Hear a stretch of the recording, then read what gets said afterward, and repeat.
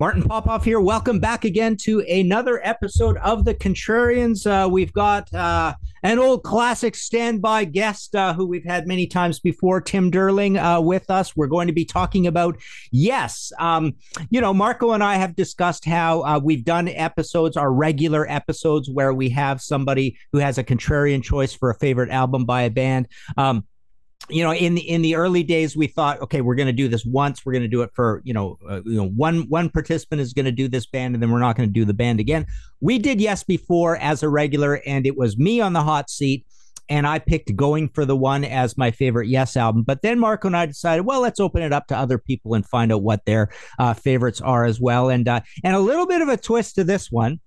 We've got Tim, who's going to be talking about yes, drama. I guess I'll let the cat out of the bag. But the interesting thing is, I'm about ready to agree with Tim on this one and change my mind. I think drama is probably my favorite Yes album too. But without going into that anymore, so just there we go. Just a little bit of a background. I've got my old vinyl copy of the thing here as well. So yeah, this is the album after that, period that Going for the One, people really liked Going for the One. There you go. Beautiful updated Roger Dean artwork on that. So they had Going for the One in 77. They had Tormato. There you go. The gatefold. They had Tormato in 78, which is a bit of a contentious album. It's got kind of screechy high-end production. People didn't really like that about it, but it also did well out there as well. I believe it went platinum. And so then they're back with Drama in 1980. And the interesting thing here is you've got Trevor Horn on vocals and Jeff Downes on keyboards. So, a dramatic thing happened here that you don't have John Anderson singing anymore. That's the most important, the most important thing about this record. But yeah, it's we'll get into how well regarded it is later. But I'm going to turn it over to Tim, who can tell us now, perhaps why this is his favorite Yes album. Thanks, Martin. Yeah. So the regular Contrarians episode saw Martin arguing for Going for the One, a great album. No arguments there. It's actually one of my favorite episodes of the Contrarians because Marco starts coming at Martin with Bible verses that sound like John Anderson lyrics. So it's like pick which one is which. And Martin and I did another episode arguing for the worst album, where I put forth that Union was my least favorite Yes album, and I still stand by that. But yeah, drama is, when I got into Yes and I was listening to these albums, I know it's the album that you're quote unquote not supposed to like because it was the first one where with John Anderson not there, and not being there at the time or not being listening at the time.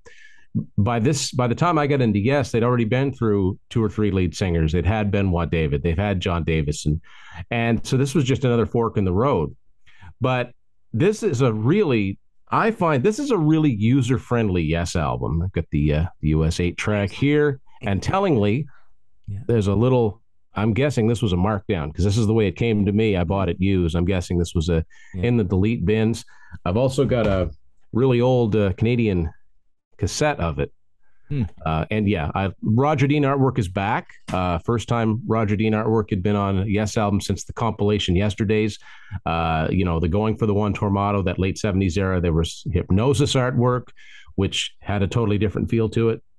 So they also brought back Eddie Offord on the production for this one. Production is way, way, way, way better.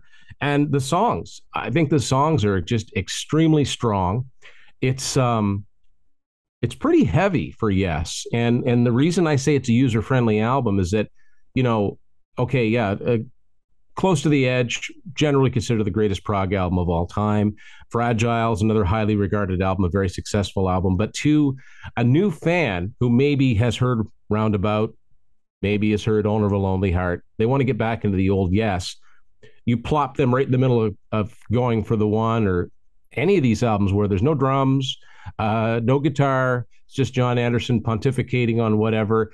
And, a casual listener is probably going to say, what is this? I thought this was a rock band, to as sanctimonious as that might sound. You really don't get much of that on drum. It's a pretty driving, forceful album all the way through, except maybe White Car, which is a very, very brief song. But man, Machine Messiah, that's got that doomy riff at the beginning of it.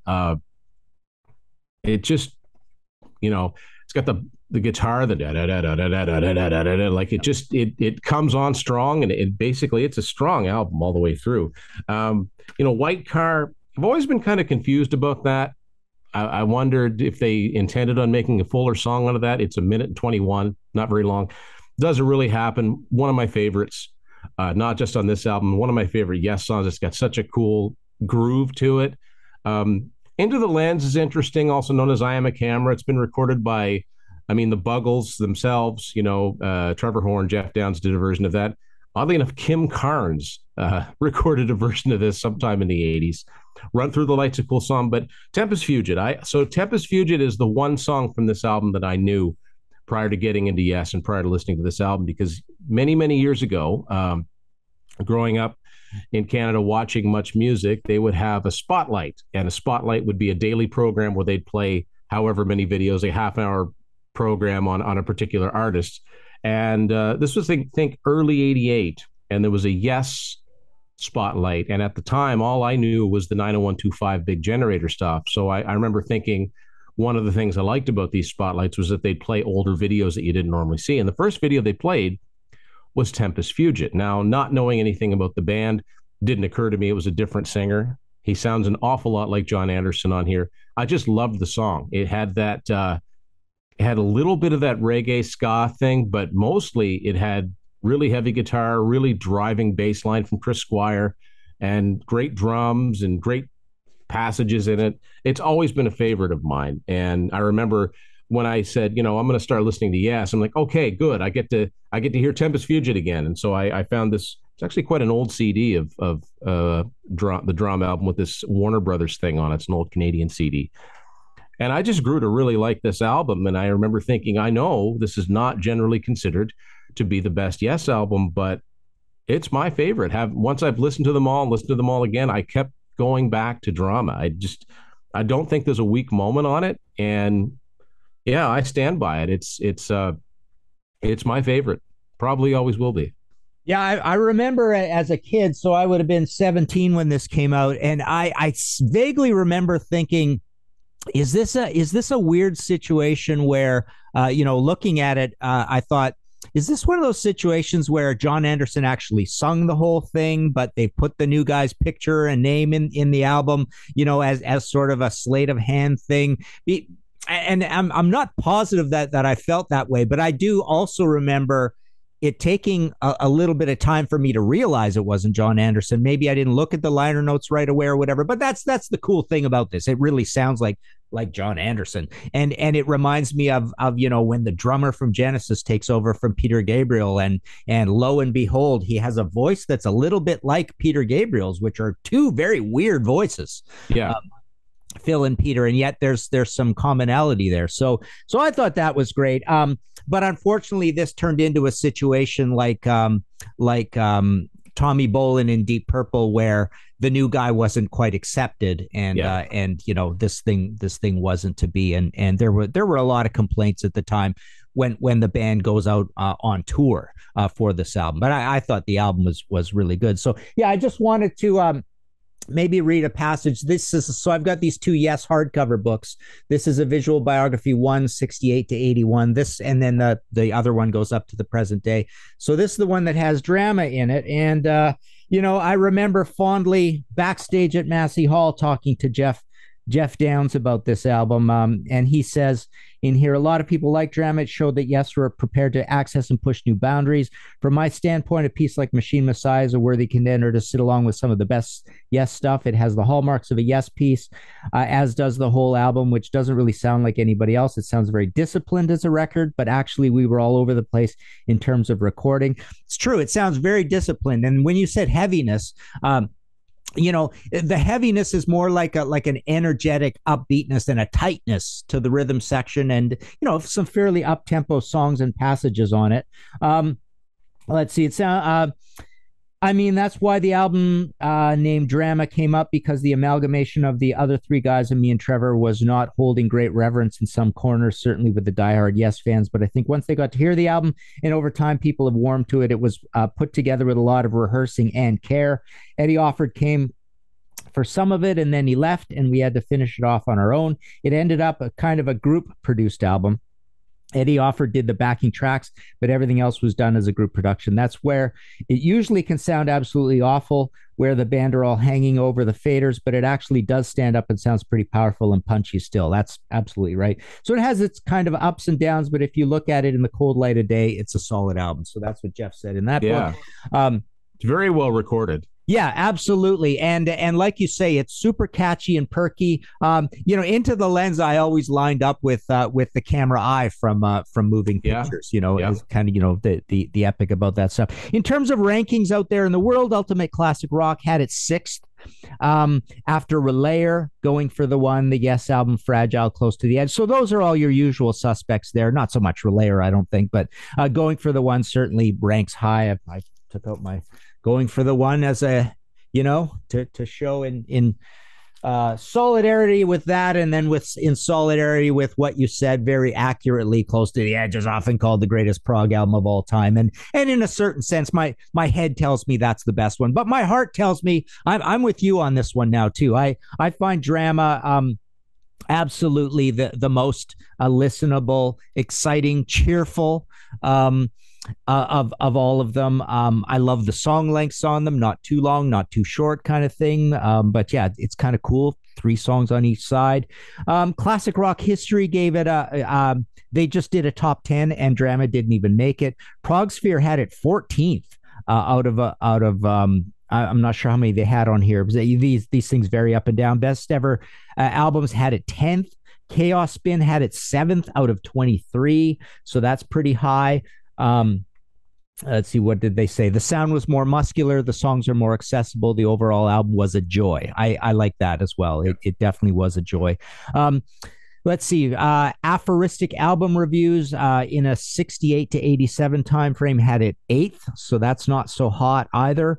And in terms of tour statistics, I mean, this album has been played a fair bit over time. Yes is a little bit like Rush in that they were really good at eventually exploring their entire catalog pretty well. So they had Tempest Fugit was the 18th most played Yes song of all time at 449 times. Machine Messiah was played 26th most, 299 times. They apparently played that live. Doesn't really happen. Once 176 times.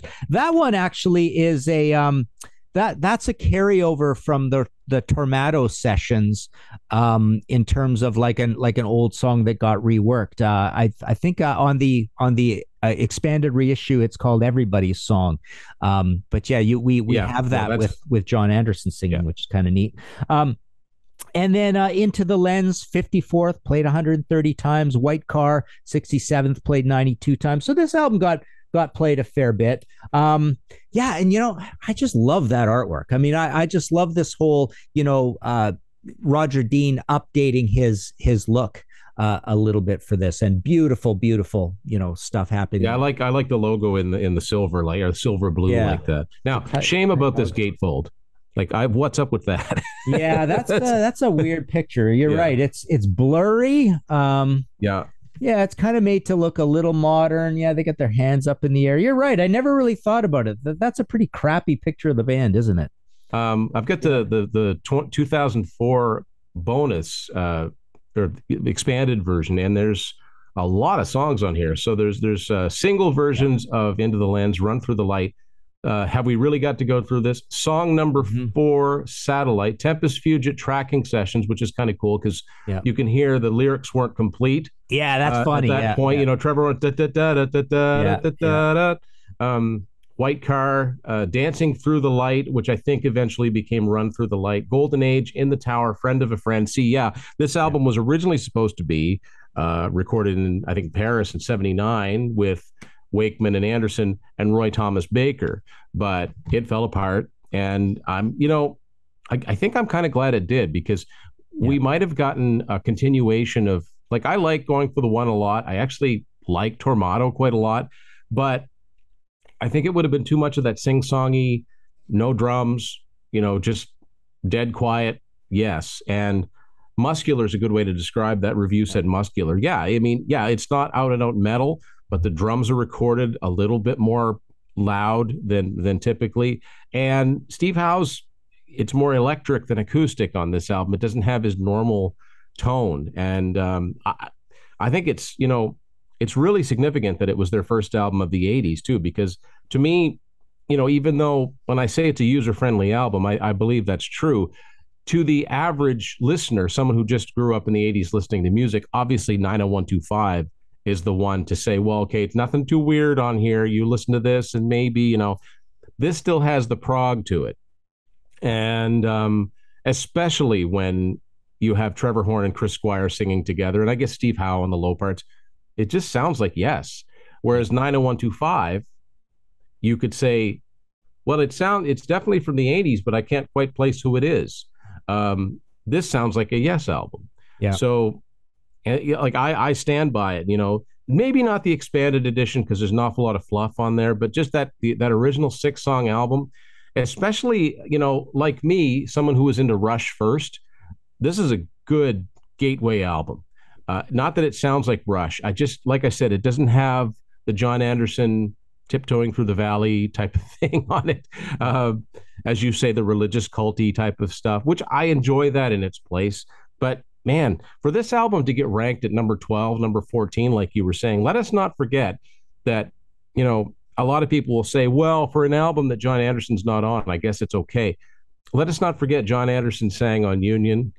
He sang on Tales from Topographic. Like, not everything he touched turned to gold, right? Yeah. And yes, he is the Yes vocalist. That's true. But Trevor Horn did such a great job on here. I've also heard that live he wasn't that great. His range didn't go as high as John Anderson, which you would need for doing the older material. But tonally, he's right there. And for what he does in this album, he sounded great. It's also, I think, the only example I can think of where somebody went from being a band's lead singer to their producer. Yeah. That was a cool turn of events. That came later, of course. But no, I stand by this album. There's nothing wrong with Fragile, Close to the Edge, or Going for the One, but this is my favorite. I think this one needs, for people that dismiss it as being, subpar Yes because John Anderson's not on it, it's Yes through and through. It doesn't sound like anyone else. It couldn't be anyone else. Yeah. Yeah. And I love your idea about it being a gateway album, because to me, it does sound like a cross between Going for the One and 90125. Yeah. 5. See, there I did it again every single time, right? Oh, I always do that. And one other thing I wanted to mention is on Run to the Light, you get this thing out of Trevor where he has that sort of Sting police vocal sort of sound, right? Yes. So he has, and then you can play a little exercise in your head and go to the other songs and say, well, that sounds a little bit like Sting as well. So his voice, yeah, he could be a stand-in for Sting. Wow, too. I never thought of that, but you're having my love and get yeah, wow, totally sounds like the cool. Police, right? So yeah, and that would have been funny. Very much in the forefront of popular rock music at the time too. Yeah. And I like your comparison with Rush here as well, because this does seem like it's just, well, that one review I said, well, no, it was Jeff Downs who said Discipline, right? So it sounds a lot like Permanent Waves into Moving Pictures, into Signals. You just get this tightness. There's prog, but there's great strength of song here as well. So there you have it, guys. So yes, drama. Like I say, I've come around to Tim's way of thinking here as well. I'm going to officially rescind my Going for the One episode in a way. We're not going to take it down, but I'm now on board with it's a real tight sort of race for gold, silver, and bronze between drama, Going for the One, and Close to the Edge for me. Let us know what you guys think in the comments below. Tim, of course, you could find on Tim's Vinyl Confessions. I don't know. Is the 8-track book still available? What's the latest on the 8-track book? No, long gone. Wow, you guys have a rarity out there. You've got a beautiful long book. Sold out. Thanks. Anybody who's ever gotten that, he did an awesome book on the history of 8-tracks. But yeah, Tim's Vinyl Confessions for Tim, and And yeah, let us know in the comments below, what your favorite Yes albums are. Don't forget to subscribe. We've got a Patreon situation as well. Marco's done a great job in keeping that up. And we've got panels. If you join Patreon, you can be on our panels, which has really taken off. That's a thing we do a lot of. So there you go for Tim and myself. Go listen to some Yes.